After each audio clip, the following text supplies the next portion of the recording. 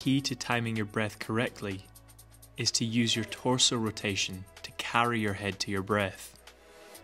In this video, we'll break down the steps to a competent breath by fitting the technique of the breath into the existing stroke.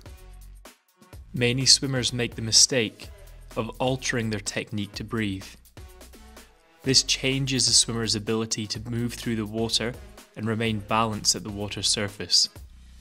Because the breath itself doesn't offer any propulsion, the law of the breath is to 1. Breathe, and 2. Do not disturb the stroke. We have broken the breath down into 4 key components. The first component to controlling your breath is to become familiar with your hip rotation, even if your hips rotate only a small amount. Check out the full video on our channel